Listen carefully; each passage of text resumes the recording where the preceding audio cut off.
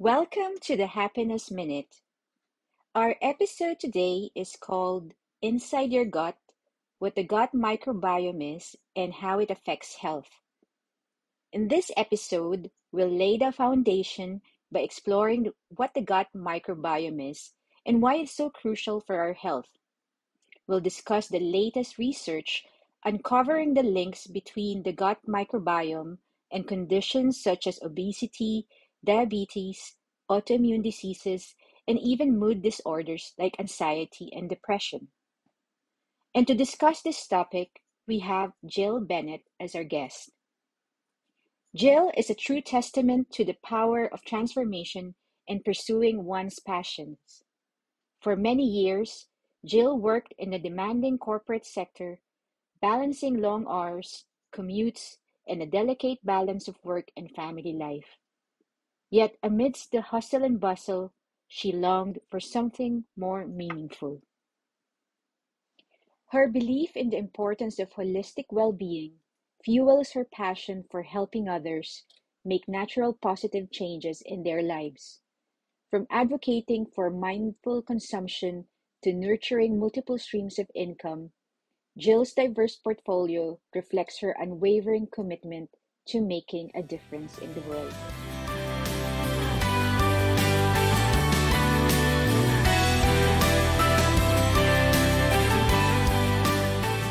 Hello, hi everyone. We're back and we have a special guest today. Her name is Jill. Hi, Jill. Hi, Anna. Thank you for having me here today. Nice to see you.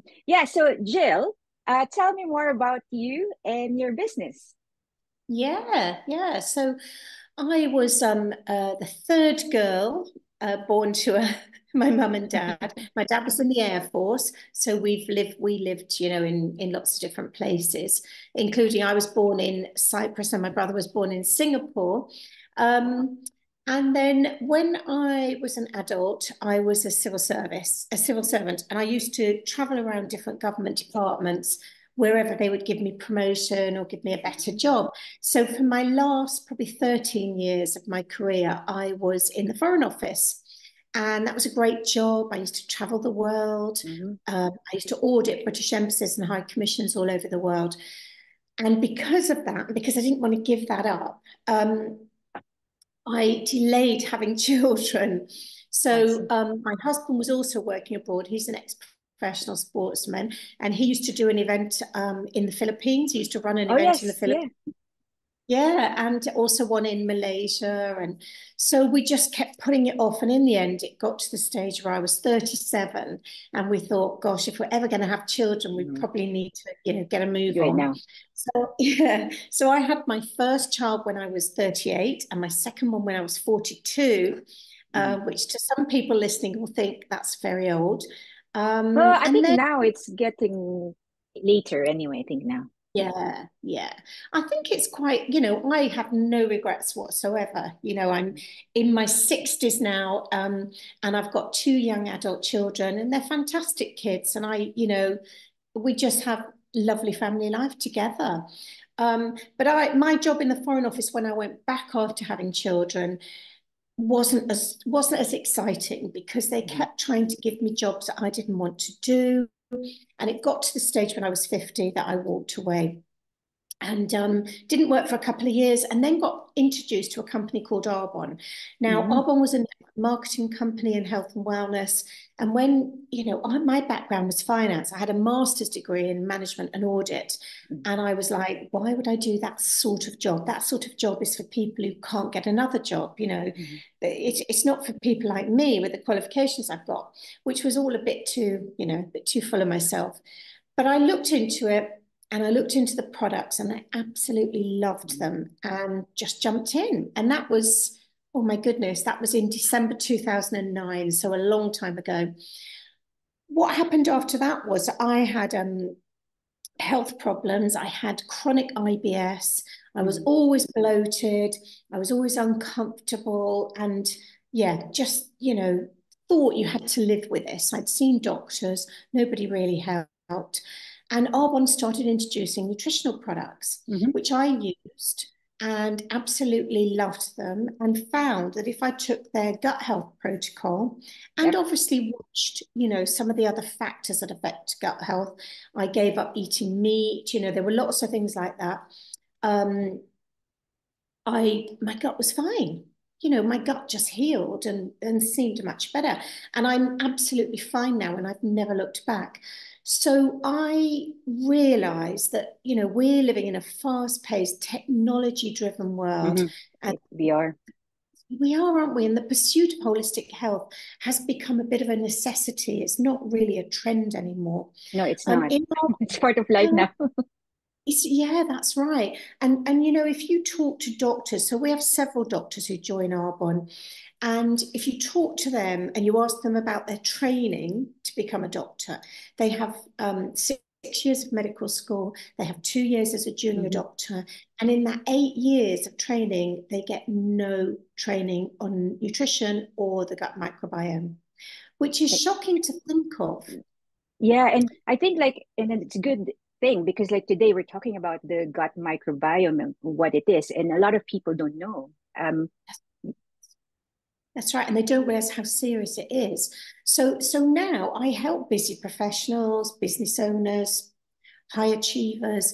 I can help them to get dewy, glowing skin, to look younger for longer, have more energy, have better sleep, and just, give them that feeling, that health, so they can do their job more clearly, they can focus better, but they can also feel healthy and happy. Because feeling healthy and happy is ultimately what we all want in life. Yeah. And it's achievable to everyone. So you mentioned something about, at the moment in terms of health trends. Is there any stats or findings that's out there at the moment talking about gut health and all these things? Yeah, there's so much.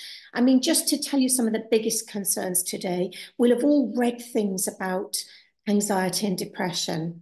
Yeah, it's quite a big chunk. Apparently, a lot of people are having it now. Yeah, 51% of adults are now claiming they have depression. 61% report feeling anxious. And of those that experience stress, 16% have self-harmed. And 32, wow, it's quite high. It's really high. 32% have experienced suicidal thoughts, which is, very scary. Sleep issues is another one. Poor sleep is a major issue, especially in the UK. And Nuffield Health said last year in 2023 that on average, Brits get about 5.91 hours of sleep a night. And that's down. Less than 7 hours, less than 8 hours. Yeah, less than 8 hours. And that's down from, less than 6 hours. That's down from 6.11 in 2022. And only 36% of those people say that the sleep they're getting is good. There's also a huge rise in diagnoses of ADHD. The ADHD Foundation has reported an increase by 400% of adult referrals. And the number of patients being prescribed medication for ADHD has gone up from just under 106,000 to well over, in fact, close to 191,000. That's an 80% leap in the number of people taking medication.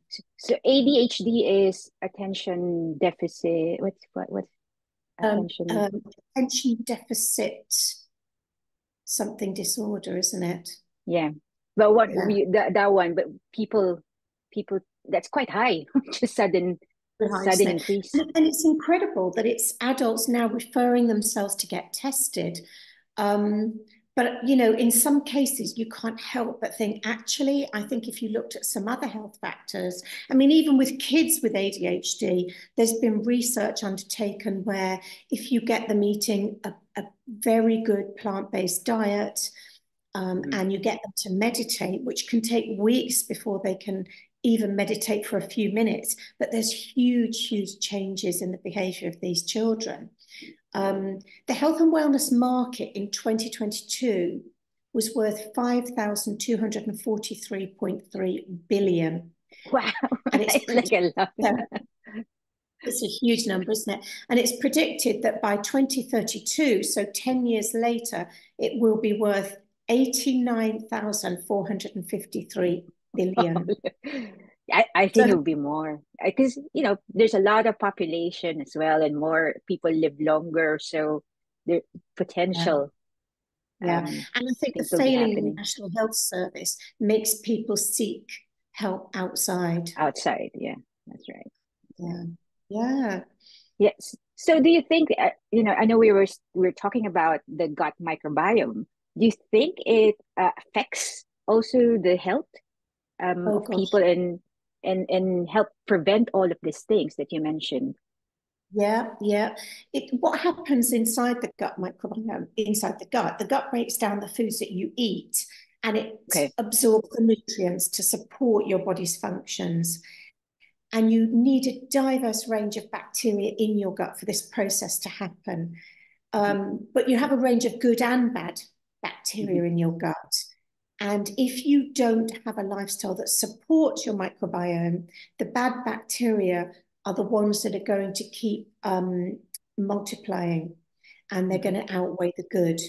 And if you can get the right balance of microbiome, the good and the bad guts, the good and the bad bacteria, it plays a key role in modulating your immunity, weight gain or loss, energy balance, obesity, and obesity related disorders. Don't forget that obesity is linked to heart disease, to cancers, to type 2 diabetes, Diabetes. Yeah.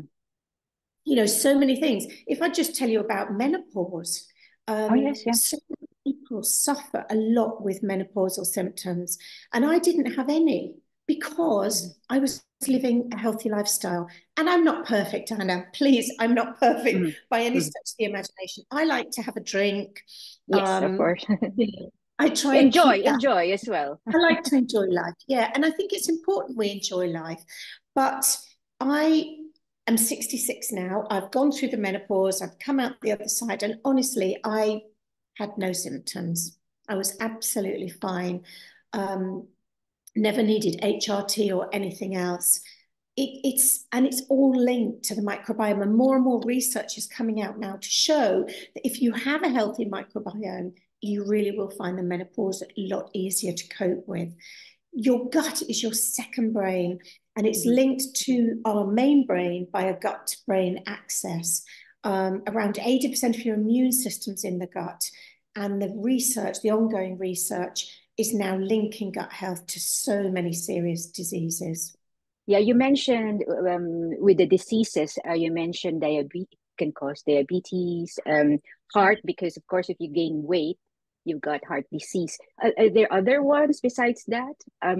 Yeah, I mean, so many. We have eczema, rosacea, Yes, yeah.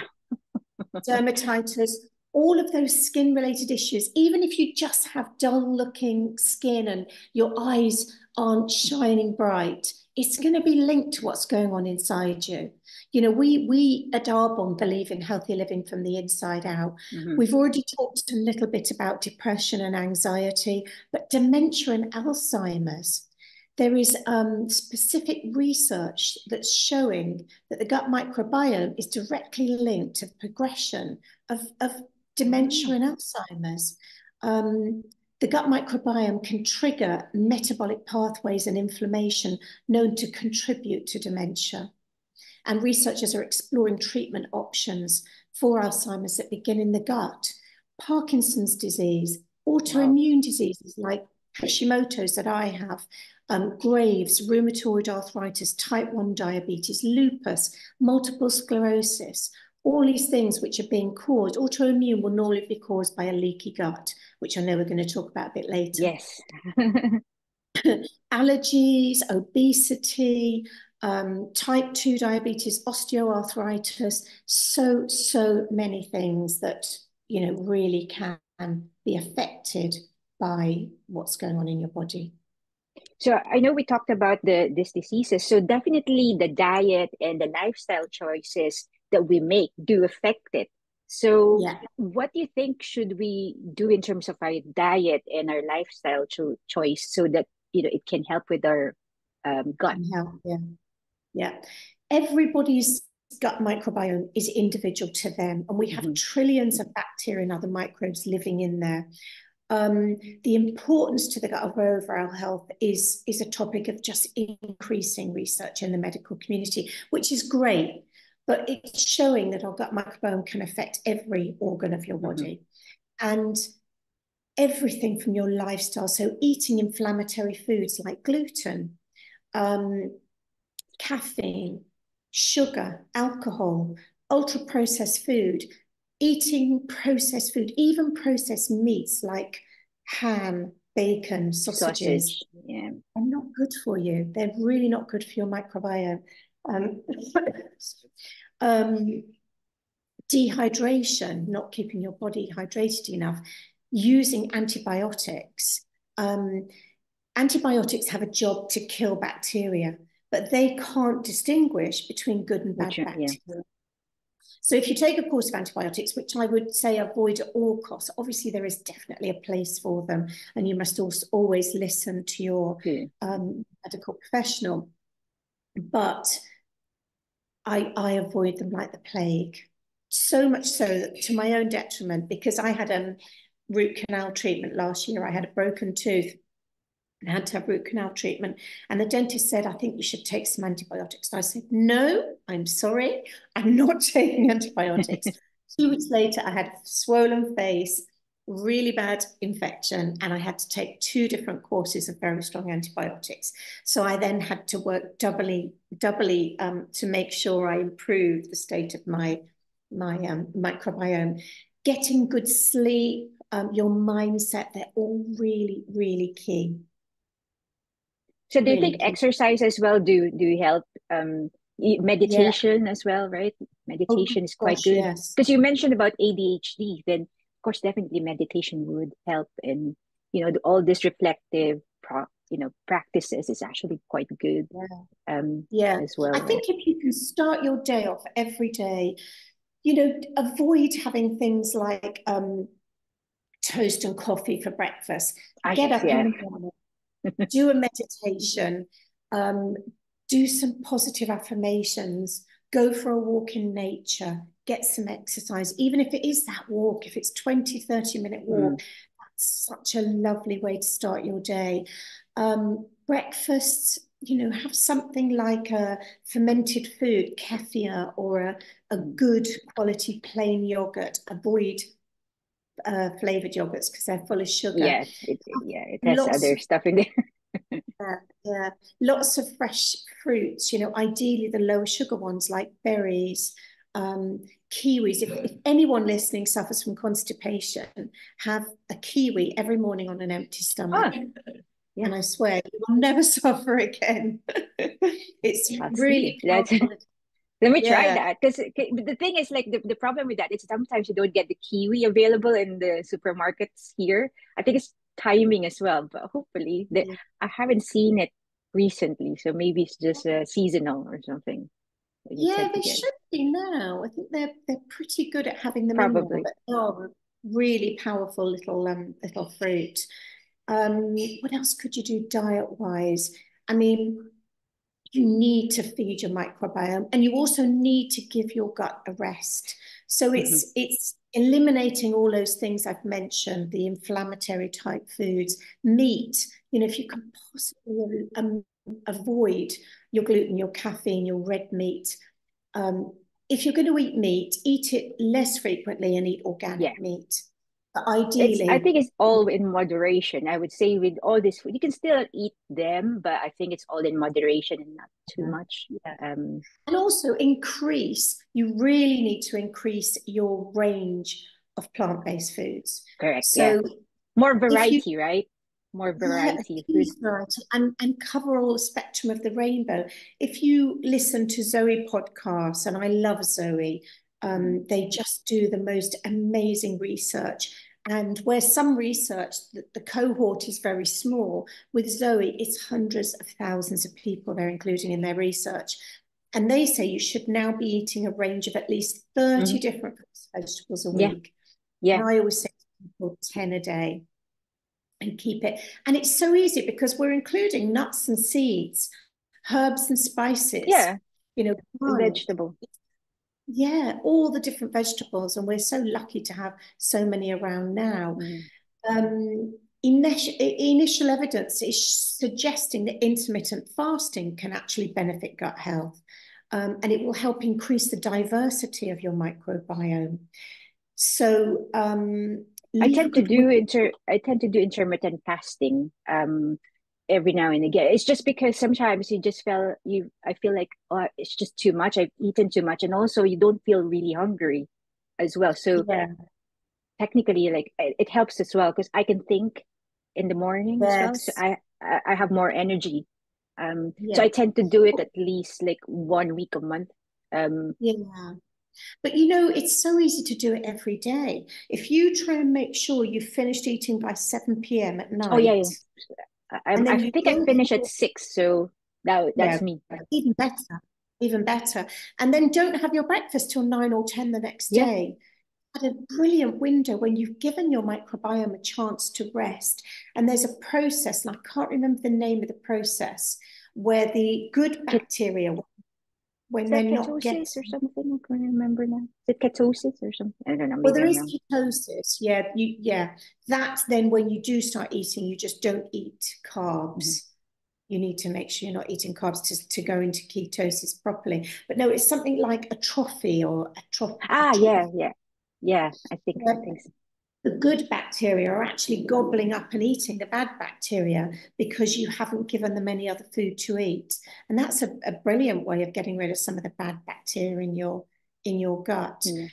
Um, Yeah, because and yeah, I feel sluggish if I eat, like, and then suddenly I eat again. Like, if it's late at night that you eat and then you eat at 8 o'clock in the morning, I feel really sluggish during the day. So to yeah, me, like, intermittent fasting is quite helpful. yeah, So like, especially if I got like a full day, I'll do it. I'll do that. So I'll stop eating at 6, and then maybe start my breakfast around 9 or 10. yeah. Because I don't feel you know hungry, which is weird because you No, would think, oh, you feel hungry. No, no, actually. no. Um, And you know, a lot of people who feel very, very hungry, they're they're feeling hungry because they're not feeding their body properly. If you eat a lot of junk food, you will crave more junk food. Junk food is full of sugar and unhealthy fats, to name just two of the things. And if you look at a brain scan when someone's eaten sugar, it affects the brain more than taking cocaine does. It all right. lights up yeah, it lights up all the pleasure zones of your brain. So sugar really is a big no-no. It's a big evil. And if you're going to have any, make sure it's in fruit or, Yeah, and fruit. something Yeah, healthy. yeah. Yeah. You mentioned something about variety. So do you think also like the genetic element or genetic factors affect our individual gut biome variety? Do you think it's also to do with genetics? It is a little bit, but for me, the jury's still out on this one. I mean, it's clear, I guess, that your initial gut health will be based on your mother's at birth. So, Mhm. we know that Yeah. children who are born naturally, they get an awful lot of goodness, even from the birth canal. There's a lot of bacteria in the birth canal that newborn babies have, and it's really good for them. So if you're born by cesarean or whatever, it's not as healthy for the baby as it is going through a natural birth. But if you also consider that you can change your eating for 4 or 5 days and you'll completely change your microbiome. So it sort of shows to me that it's more about what you eat, the environment you're in, the lifestyle that really matters. But there's a lot of research that has found nearly 46 million bacterial genes, about Wow. 24 million in the mouth microbiome and 22 million in the gut microbiome. And the team estimated that the total number of genes in the collective human microbiome could be around 232 million. But what we also have to remember is if you read things by Dr. Joe Dispenza and Oh people like yes, that, yeah. he says, yeah, genes are one thing, but environment is much more important. We all know I've got the type 1 diabetes gene, I've got the celiac gene, but I don't suffer from either of those. Yeah. I think similar to me, I think in my family there is diabetes, but I don't have it as well because I Yeah, like for me, I actually don't drink soft drinks. very seldom. Like in a year, I'll probably just drink a couple. That's me. Yeah. When I was younger, of course, you tend to drink it a bit more. But ever since I think the past 15 years, it's very seldom I'll drink it. Only when Yeah. I'm forced to drink it, but very That's so seldom. good, Anna. That's so good. I see healthy sports people here, and they stop for a coffee break when they're out and they'll go out for 60 to 100-kilometer bike rides here. And they stop in a cafe and they'll either have really strong coffee because we're in Spain, so the Yes. coffee's very strong, or they'll have a Coke or a Diet Coke. And I'm like, do you know what's in that Coke? Do you know how Yeah. awful the Yeah. ingredients? Oh, I only have one a day. Okay. But that one a Yeah. day is killing off so many of the good microbes in your gut. So you're absolutely right. Drinking soft drinks, they're Yeah. either, This caffeine as well. Like it's actually it spikes the yeah, caffeine. yeah, But I try uh, and stay out of it. yeah. Maybe twice Even a year. That would be the maximum, which is yeah, strange. yeah, and that's great. That's so good. You know the little innocent smoothies, the little tiny bottles you can buy, they have more sugar in than a Coke. And the bottles of Coke you get now have about 16 teaspoons of sugar in. Break it down. It's a lot. So it's really, really not good.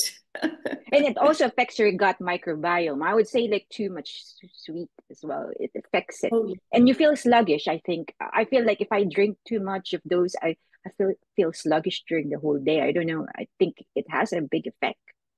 Yeah. I mean, the best thing to drink is good old water. Yeah, And water, yeah. if you don't like water, if anyone listening doesn't, they could get oranges, lemons, and limes, slice them, put them in Cucumber, an ice. Yeah, cucumber and rosemary is lovely. yeah. Mint, fresh mint. But make little ice cubes with fresh fruit in, Yeah. and then take a couple out and pop it into your water. And it changes the flavour and makes it more palatable for those who haven't yet got themselves liking and loving water like some of us do. Yeah. Um, you also mentioned about leaky gut. And I think, Yes. I always get confused what it is. So can you tell me more about that and how does it affects our health if you have a leaky gut? Okay. So I'm going to give you an analogy for leaky gut to explain it to people because it's quite a difficult one to explain. If you imagine that you've got your bin in your kitchen and you have a black bin liner in it, and someone has put some sort of food in there that's rotted and there's all juices coming out of that food and is in the bottom of your bin. And when you go to empty it, you pick the bin bag out of the bin Mm-hmm. and there's dribbles of these Yes. liquid on your kitchen floor. Not nice. Well, let's just think of the contents of that bin bag being the contents of your stomach, the food that you're eating, and the liquid, the actual bin bag itself is your gut lining. When you eat certain foods that are not good for you, or your particular body doesn't like them, and it ferments in a way in your gut, the badness, the toxins are leaking through your gut lining and they're going into your bloodstream and they're making you ill. If you suffer from some autoimmune conditions, as I said before, I have Hashimoto's, Mm-hmm. which I have, completely managed 100%. It's my own, immune system attacking my thyroid. So it's like, and this is caused by leaky gut. So when I discovered this, I went out of my way to work with a nutritional therapist to heal my gut as much as I could. To heal your gut, people recommend things like bone broth. You don't like it? No, that's not for me. But you can make water-based kefir. You can have fermented foods Kefir. like kimchi and Kimchi, yeah. yummy, gorgeous, and they're all really, really good to help heal your gut. So yeah, it's not a very pleasant sounding So, thing. yeah.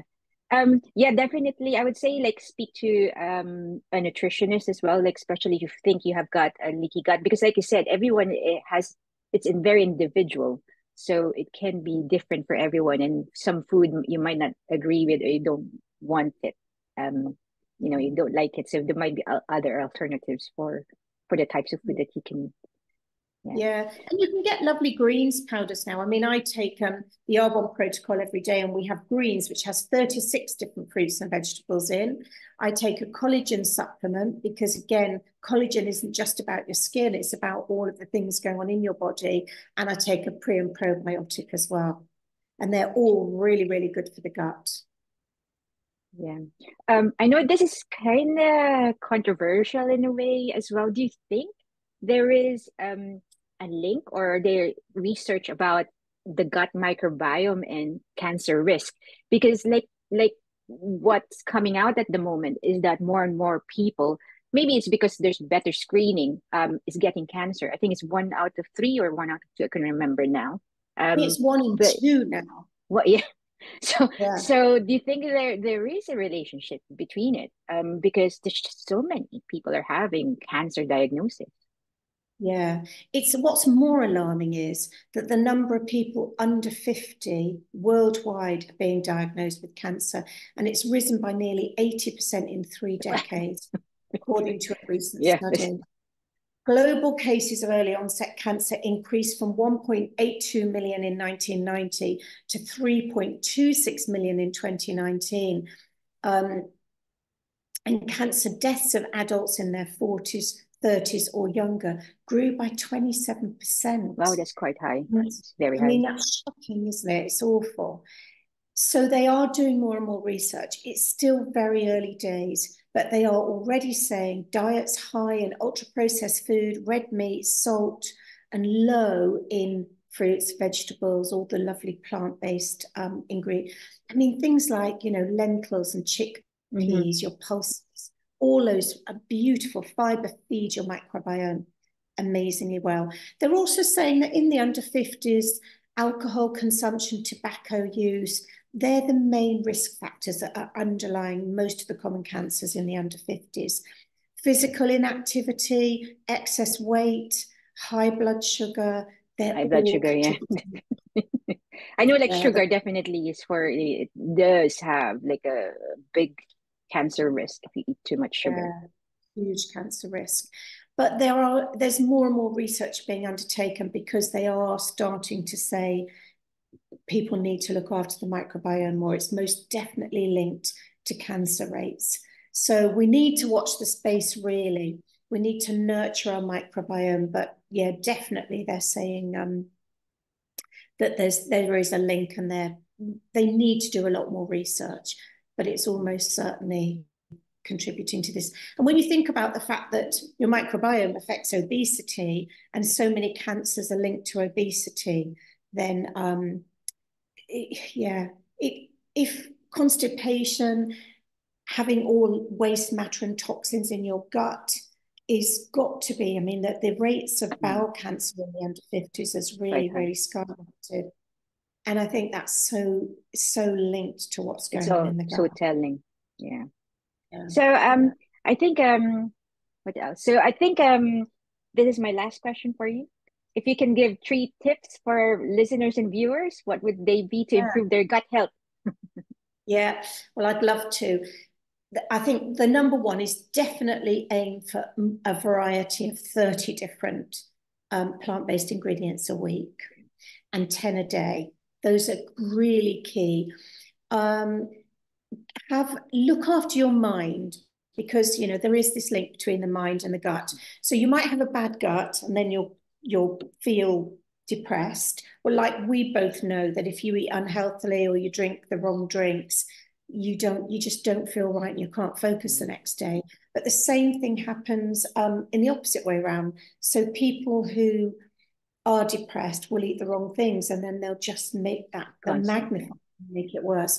So I think look after your mind, which is the meditations, it's going out in nature, it's exercising. And then the third one, I would say, definitely look at your sleep patterns and try and make sure that you're sleeping properly. But I do have a gut health checklist. So cool. Is that in the I'll probably post it in the link so they can contact you as well. Yeah. And for anyone who gets that, it's very basic, but you'll then get a series of follow-up emails that go into the science behind each of the recommendations I've made. so that you understand why I've made that recommendation of something to improve. Yeah, I'll do that checklist. I'll get my husband to do that as well. Yeah, husbands are quite hard to control Yeah. sometimes, aren't they, with their diets and yes, Yeah. yes. So yeah, okay, cool. But don't forget to let us know about the link so people can have a look at the Yeah, checklist, because I think it's going to be useful for quite a lot of them. So yeah, thank you. fantastic. Thank you. Yeah, Thank you, thank Anna. you. Yeah, Thank if you, anyone Jill. wants to contact me, I'm very happy to just do a free chat with people to get them onto the right path. Thank you so much. So everyone, that's us for today. And do like, subscribe, share this episode, and see you again in 2 weeks' time. Bye. Thank you, Anna. Bye. Bye.